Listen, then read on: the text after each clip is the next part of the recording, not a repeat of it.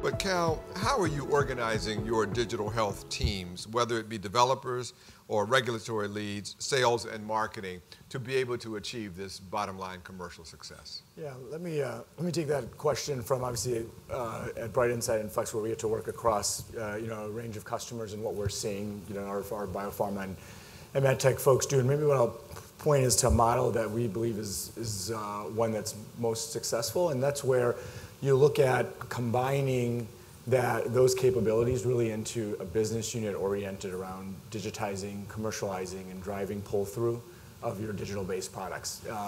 This space, from my vantage point, this space is, as we've talked all day today, too new, too complex to have it be run by 1,000 different people across 100 different departments. So you have to say, I need regulatory, I need legal, I need privacy, I need my product people, I need my software IT people, I need my commercialization people, et cetera, all under one team with one set of incentives to go and actually build, commercialize, and drive value to your products. Otherwise, you're never going to make a decision. You're going to have a lot of people who are incentivized to say no.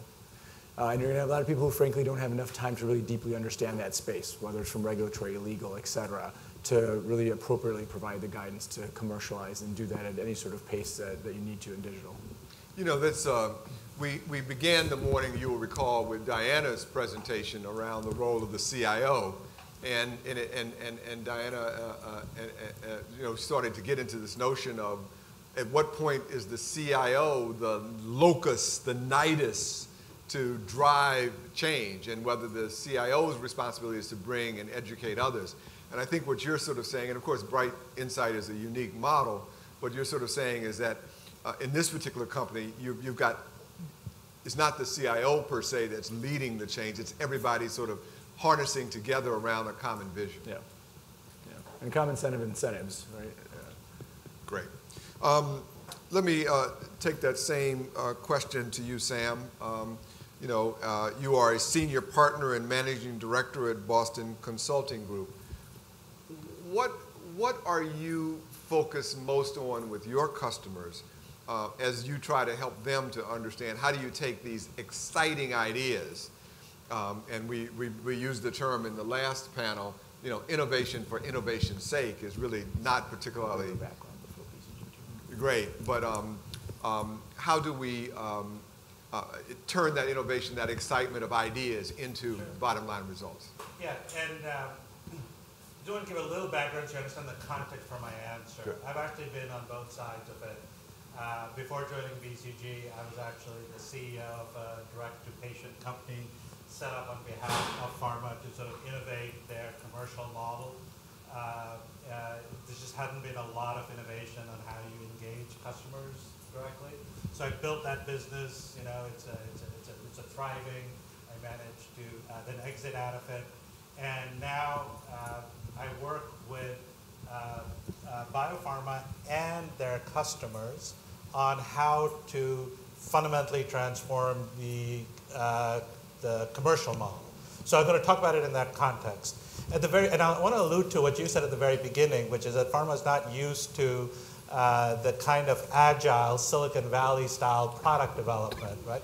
But there's something interesting about that product development process, which is there's some innovation research, but then there's this translational effort of having a protected environment to do experiments on real patients to see whether it works before you commercialize it. But there's no such thing for digital innovation, right? For innovating on the business model itself, right? So in some ways, there is something to be learned from the traditional aspect of pharma, which is, can you create that space? Because just building digital solutions doesn't change anything. You have to essentially reinvent the engagement of how the go-to-market works with medical centers around not just solutions, right? But on traditionally the model has been around using data like script data, which is a little bit of a lagging indicator. We now have the insights to essentially work off of leading indicators, which patients should be on the right treatment at what time. We can predict that with great accuracy, increasing accuracy, right? So if you know that, how do you fundamentally change your commercial model, right? How do you give your customers the tools on how to help them sort of manage it in the disease areas that you work in, a little bit like category management. But it's not about the technology. So you come back, so let me bring it all back, yeah, good, right? Good. That the issue is that you need that same engine, which is when you have these ideas, you need a place, a safe harbor, a translational element to execute in the new way using the digital tools.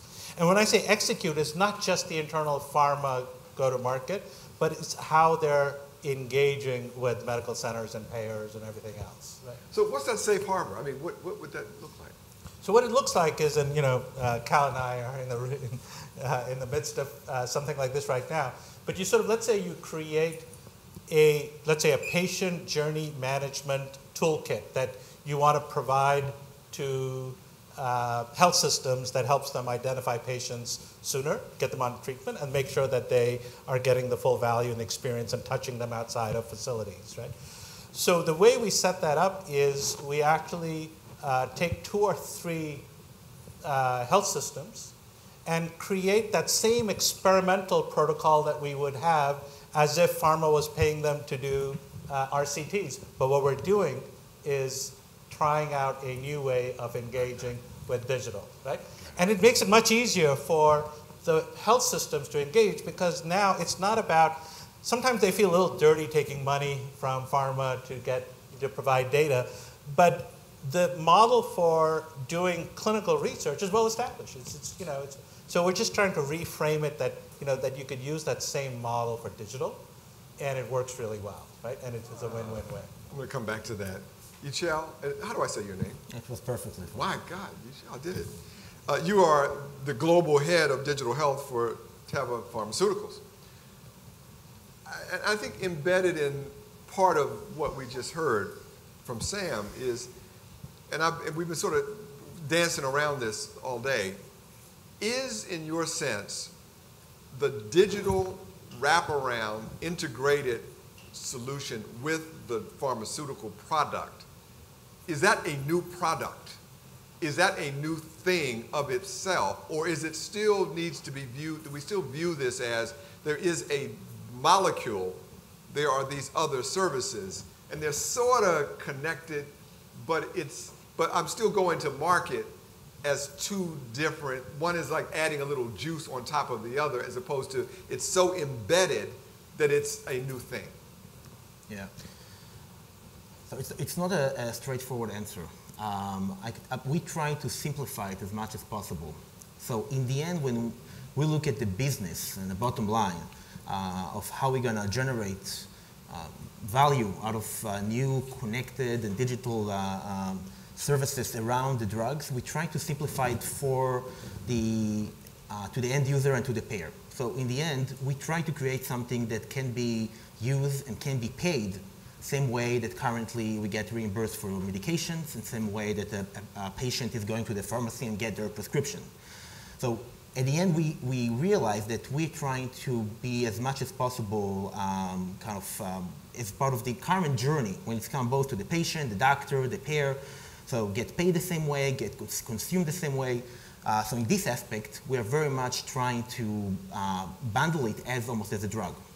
But when it comes to creating the value and understand what we can do with it and how we can benefit the patient, how we can create different part of the value chain, we are looking at it completely as a new drug or a new system in our portfolio. So we are building it really as a new, almost as a specialty portfolio asset. Taking it into consideration from the whole process basically as a new asset. We also look at it when we look at the whole portfolio as a new asset internally. We build a team as a new asset, but going to market very much the same as an existing specialty drug that we are providing. Let me ask you to walk further down that road then. So would you ever envision as a business strategy that you go to the purchaser, the plans, and you say, okay, I will deliver, I'll go at risk. I will say to you that I will guarantee you certain results whether it's compliance rates, and which therefore, because the drug is a terrific drug, if people are compliant, therefore complications downstream will be less. So if we do a total cost of care all in, I want a different negotiation with you than what I had before. Would you ever see going to that place? Absolutely, yes. So we are building the system and see the main value at the end exactly where you put it. So we see this as a solution that in the end is more than a drug, that we need to have years of proof in the chronic medications that can help. We believe that we will be able to show the benefits much sooner and in real time. And as we have now the access and the payer have the access to this data, we'll be able to generate those kind of innovative agreements around risk, around share risk, share value, and so on. And this is one of the main value that we eventually see in those products. We just to say, I mean, this is when we developed the product. We started about 4 years ago with the current product that we just got approved a couple of months ago, focusing on respiratory diseases. When we started, we had a lot of expectations from the market to change during the next couple of years when we developed this portfolio. Unfortunately, and I'm sure it was discussed here, I mean, the payer system is mostly unready for this kind of reimbursement system. So we very much trying to play, as I mentioned before, the game the same way that the conservative industry is using, and we just reimburse it as a new drug or a new improved drug for this asset. And as we move forward and we believe that we're going to be able to show the industry that there is a real value beyond this drug, we can then shift into another payment system that will take into consideration more risk and value creation. And I'll ask you and then Sam to respond as well. Would you ever be happy if there were standardized criteria to describe and prove this new value proposition that payers would use, that were predictable to you, that the payers would be able to implement without going on a case-by-case-by-case basis, slowing everything down? Or would that be an anathema because what you're really looking for is complete, total differentiation, not only in the offering, but in the evaluation of the offering?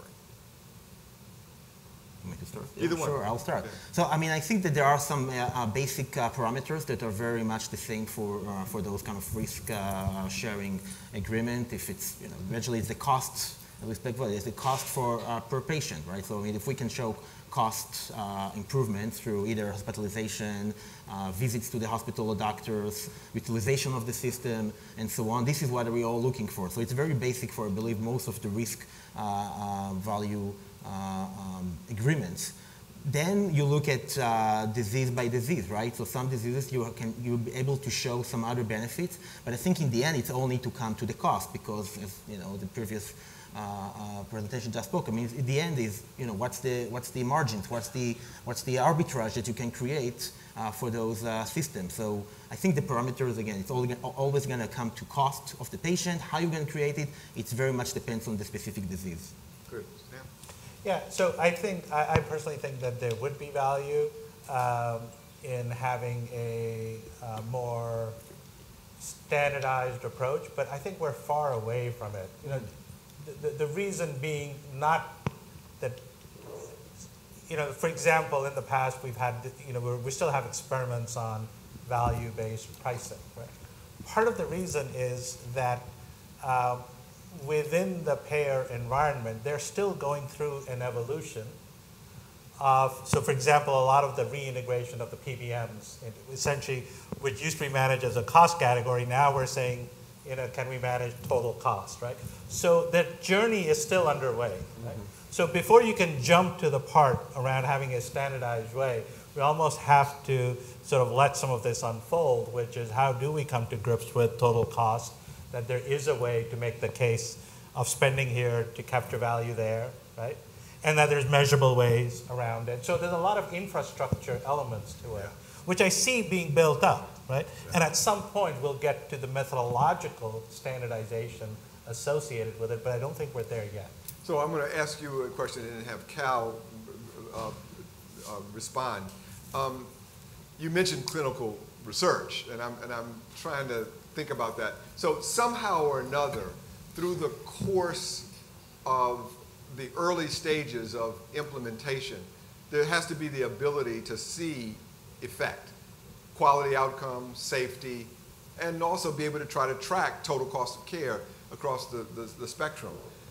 Biopharm and medtech companies may not, especially smaller ones, may have a challenge with some of of what it takes to be able to produce the data to make the point that allows them to be able to say, I produce the value. Any thoughts on how that might happen? And then, Kal, I would imagine that this may be an opportunity downstream for you all at BrightInsight. Yeah. So in terms of, so this notion of total value, that's not yet an endpoint of clinical trials, right? So we need to figure out a way to sort of make that be a more standard part of the conversation.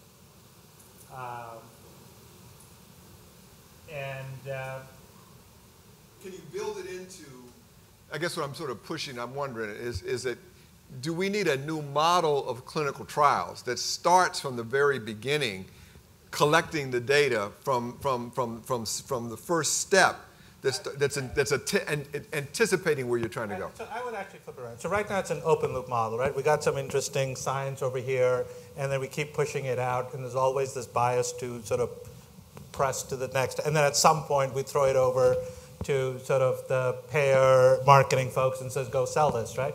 When part of some of the work that I've done with the client is basically say that let's create, this notion of payer evidence, right? So just like you have regulatory approvals, let's think about what's the value to a payer right up front. So let's design our product. Let's design the clinical trial, and sometimes not even a clinical trial. Let's design agile evidence generation to sort of bring it up. I mean, just recently, I think there was this example of Pfizer was able to get label approval on Ibrance for male breast cancer. There aren't enough people for there to be sort of a real clinical trial, and so they were able to sort of do that. I've seen a lot of clinical trials which actually fail in the later stages, not because of a clinical failure, but because we figured out there wasn't the right market for it, right? Getting those considerations up front, talking, it's like airlines go to their launch customers and say, what would you like, right? Now, I'm not saying we get there right away, but I think this engagement of pharma with payers as to where are the unmet needs, what is the value, and how do we generate the evidence in a way that you're ready to pay for it? Because more often than not, clinical trials get you past the regulators, it doesn't get you past the payers. That's exactly, so you almost sort of think of it as that we now go towards here to get to FDA, then you start over from FDA to plan. Yeah. Can you start envisioning a curve that goes straight through all the way? Make it agile, Launch with a minimum viable that is approved and is safety, in some ways that's minimum viable, right? And then Silicon Valley-like add evidence based on some trials and some virtual trials and some real-world evidence and real-world use. Looks like both of you want to get it. Yeah, go ahead. So I think this is great. One of the things we learn in Teva and what we're doing now is with the new product, we basically have almost 3 parallel workforces to use the digital product. So one is very much clinical studies, classic clinical studies trying to show benefit of outcome, clinical outcome, and so on. We have another workforce that is exactly what was just mentioned. Those are small, almost commercial pilots with payers to work with them on the value that we'll create for them. And those are like studies with the payers before we commercially launch the full product, just to make sure that we can show them what is the outcome when it comes to costs, when it comes to their benefit, patient satisfaction, and other markets that payers today are looking in order to implement new system. And the third, which is also very new for pharma companies, it's the whole how we are testing a new technology in this pharma environment. So this is a whole new operation, a new support system, a new interaction with the patients that we will need to have. So we test this as well in parallel to make sure that when we launch it fully commercially, we'll have this infrastructure in place as well. So those are kind of the 3 parallel levels that we're doing before we are fully commercialize the product in the market. Great. I love what these guys are saying. this gives me hope that one day I'll be able to stop saying this, which is I've never met an industry that tries harder to know less about their customer base. Right? I mean, pharma and medtech historically has built internal walls to say, how do I not actually know what's going on with my product and how people use it in the real world, whether it works, whether the experience is good, whether they're having side effects, et cetera, et cetera, et cetera. They take a very rigid, narrow approach to that, especially post launch. It's like, oh gosh, we got approved by the regulator, so let's stop learning because something bad might happen. And the examples that both Yechiel and Sam are giving, I think, are fantastic because they're showing how this will change, and hopefully this change will come,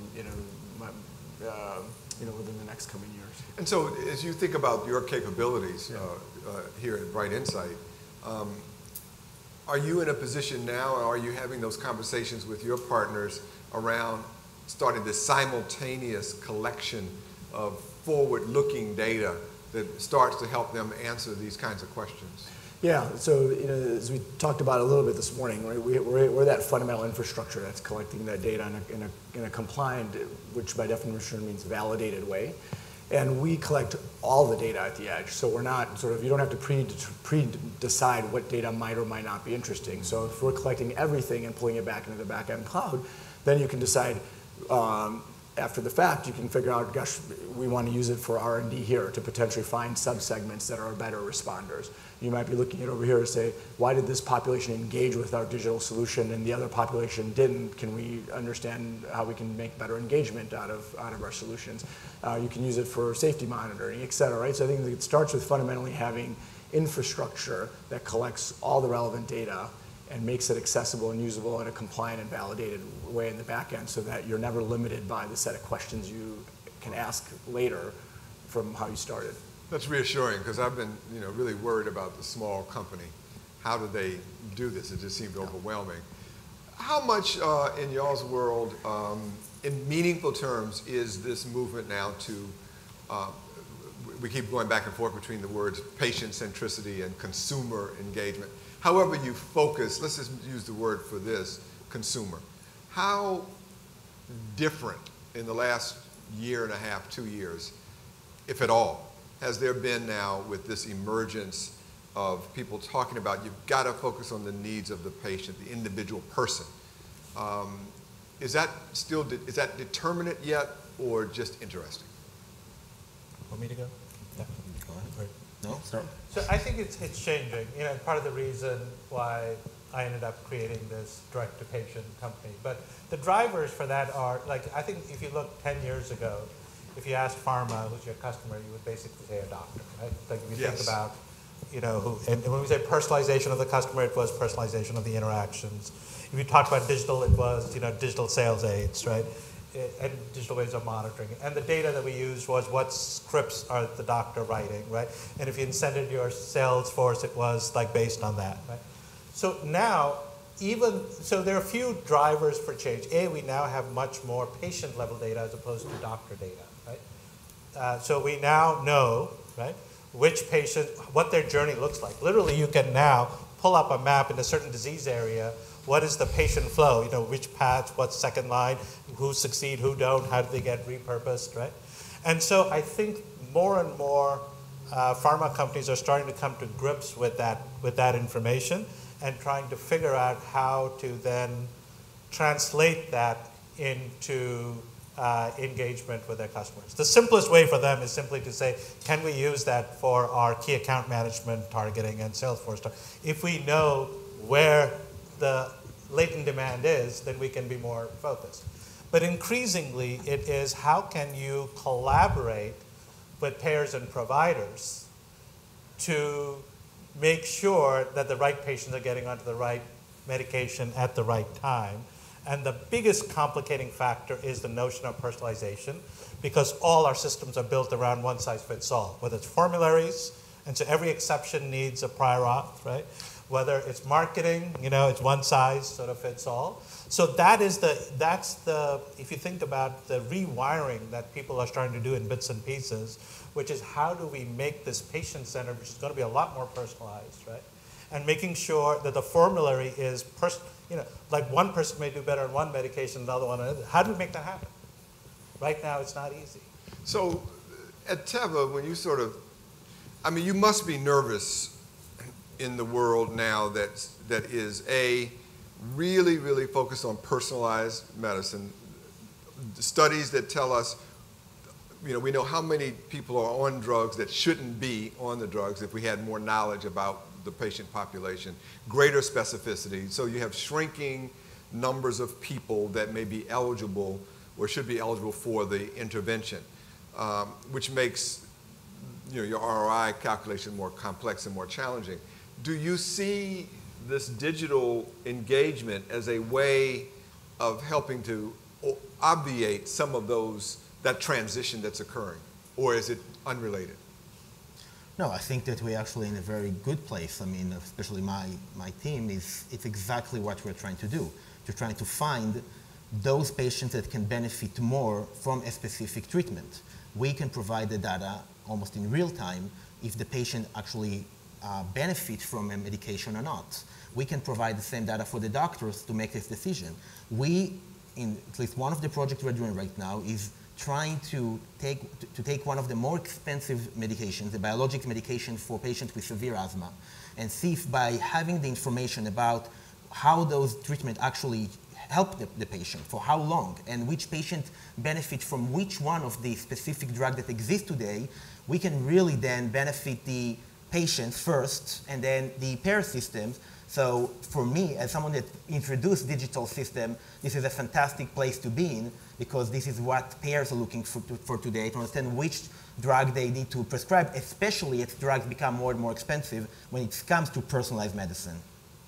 One more push on that for any of you, as I'm looking to see what people have questions that they want to ask you.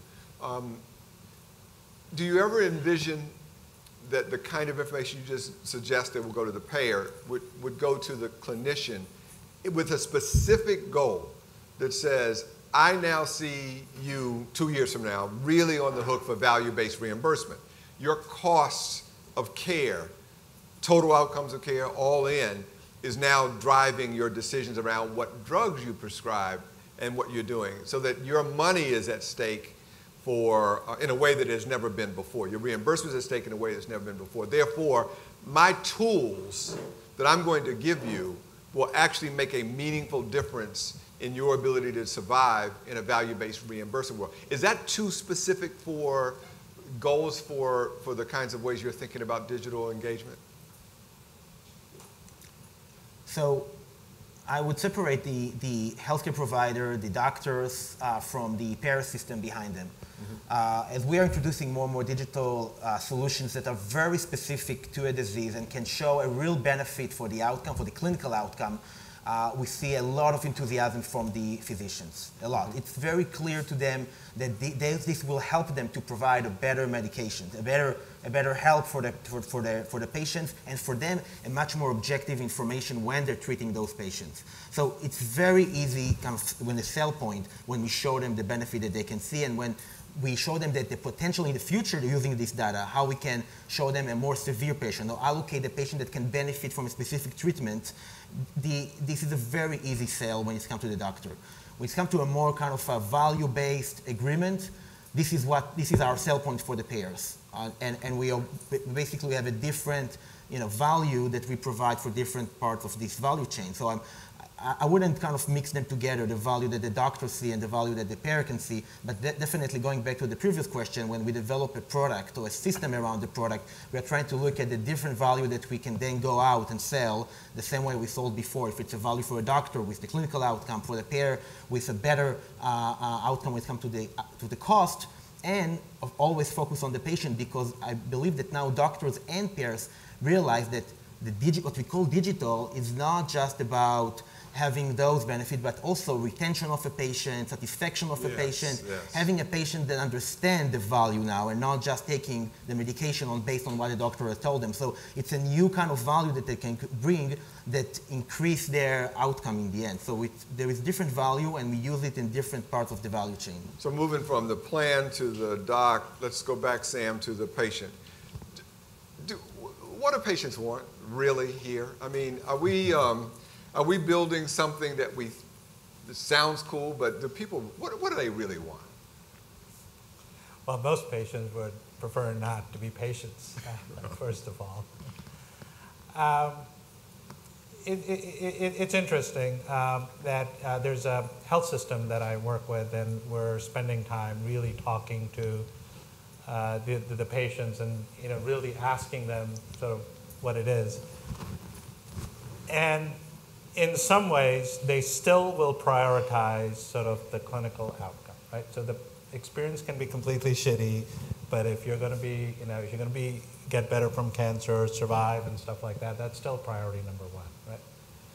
But once you sort of get beyond that, I think the experience is, most patients would say that, this experience is so completely different from every other aspect of my life, right? Why is it?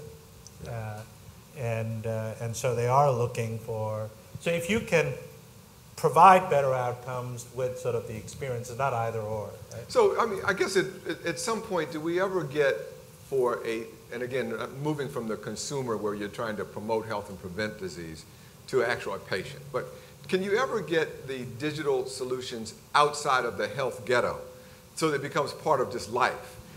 I guess what I'm, so it becomes, it's seamlessly, I use let's say you have an Apple Watch, and you're using it and it tells you when to stand, but it also gives you other things, tells you when, you have, wakes up things, you have note taking on it. I mean, you got all these kind of things that it does. At some point, I remember being once I was at a meeting, a conference, it was, and I had a big break in between, and I decided I wanted to get some coffee. This is years ago, and it finally hit, this is when it all hit me. I wanted to get some coffee, so the app told me how to walk to the Starbucks. Okay, so I'm walking to the Starbucks. And I get to the Starbucks, and I push something that tells me the nutritional content of what's in the Starbucks. While I'm waiting in the Starbucks, they have this terrific music playing. Man, I'm just like grooving and so forth.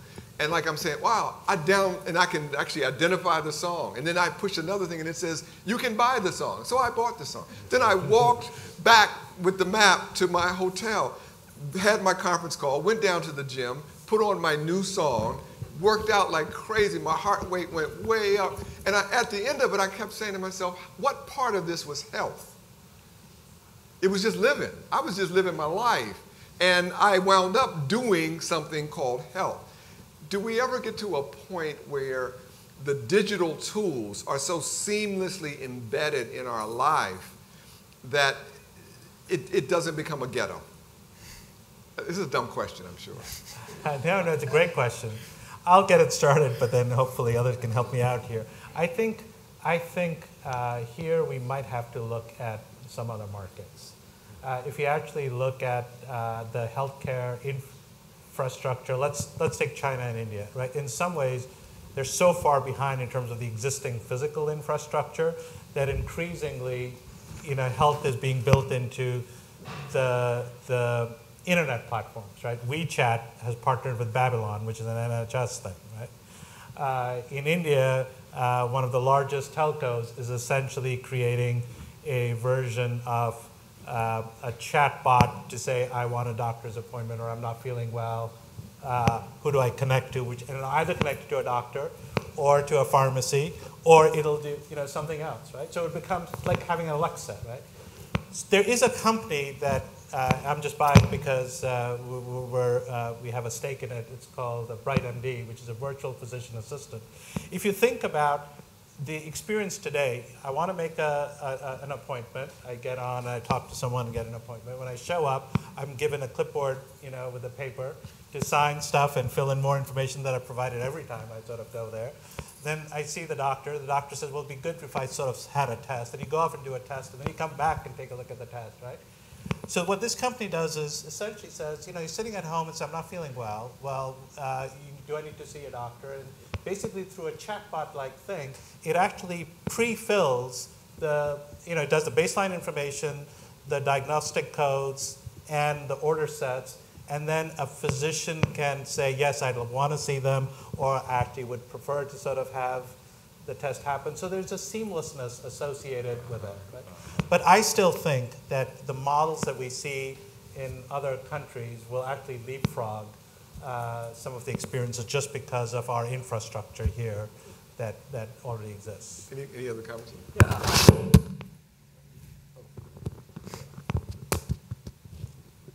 Sorry about that. All right, you guys have me back? I'll lean on some experience when I was my previous role when I was Chief Commercial Officer at Doctor on Demand.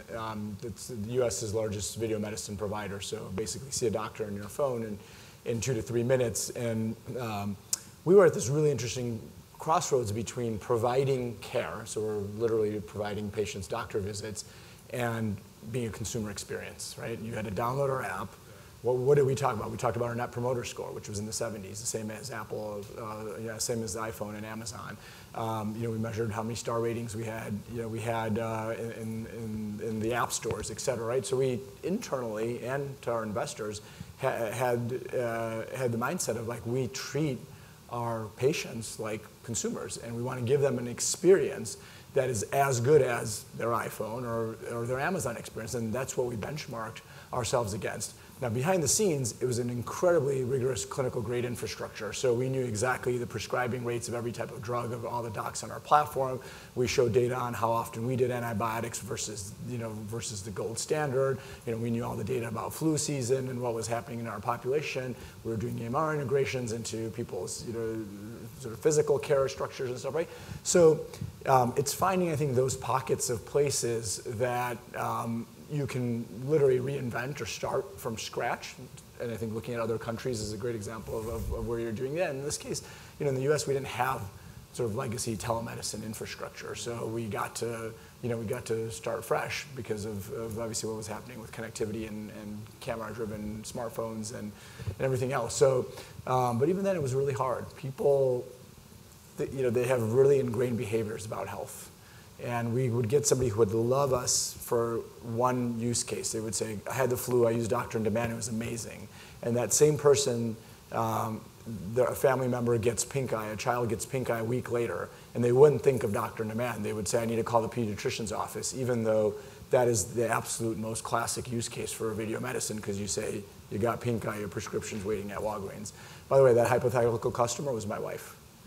Right? But it just sort of speaks to the fact that she, married to me, very educated, very smart, very experienced, didn't translate one amazing use case experience she had to a completely different use case with the same technology, right? And that sort of speaks to the challenge. It was really eye-opening to me around how do you get people to change behavior.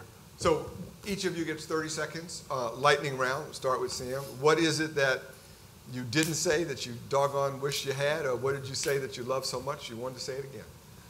And I'll repeat something, which is, I think the digital infrastructure is really in service of getting to a personalization. That is what's going to create the value. It is what now people are starting to get into. So for example, when payers say that let's have a value-based contract, suddenly, there's a real example. A pharma company, in essence, said, let's make sure that our medicines go to the people who are going to see the most benefit because we're getting measured. Yeah. So I'll finish what I started. I mean, I think that digital health, especially when it comes to the pharma industry, can be internally very complicated because it's introducing a new system, there is a whole learning curve for this industry before we can bring it to the market. But in the end, when we introduce it, we need to try to do it in the most simplified, familiar way. So almost as an enhanced drug can be consumed as a drug. So taking from the pharmacy and keep using it the way that you use currently a drug, and get prescribed the same way as a drug, and get paid in the end the same way as a drug. So really trying to simplify it for the industry to use it and not trying to invent it first at the beginning, a new way to introduce it to the market. Terrific. I'll make a prediction about digital health product development. So we have it on video, so we can go back in 5 to 7 years and see. Hold me to this. So, I've been around pharma long enough where I remember even biologics companies, they thought about drugs, and the physical device was an afterthought. It was literally a group that sat somewhere else or was sort of outsourced partner, and then they're like, so what if somebody injects themselves three times a day to get the drug? The drug works. It doesn't work that anymore. You have the device groups integrated day one when you're doing when you're starting early with the innovation, because they're thinking about formulation, they're thinking about the drug delivery device, they're thinking about all of that stuff, right? So fundamentally, you develop the product, drug, and device together, right? That is what's going to happen to digital in the next 5 to 7 years. It's not going to be this afterthought. It's not going to be a group like Yechiel's independent. It's going to be that product development team, whatever it's called in your company. On day one, when you're starting the innovation, you have the drug, you have the device expert, you have the digital expert thinking from day one around what is this product? Because the product isn't a drug, and it's not a device, and it's not digital. It's all of those things together. That was very clear. Thank the panel, please. Terrific.